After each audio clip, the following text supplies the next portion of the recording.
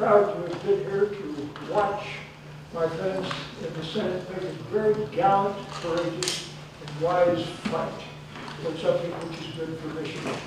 This covering our citizens in Michigan is going to mean that 220,000 people will get coverage under Medicare, and that it will ultimately, that number will ultimately rise to something like 470,000. This will be done for the first 3 or 4 years at absolutely no cost and to the state, because the federal government is going to pick up the whole cost.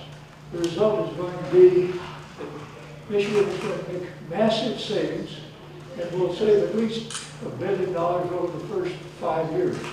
But beyond that, Michigan is going to get some other benefits. $200 million that they're not having the opportunity to deal with, because emergency room business is going to be picked up by the feds.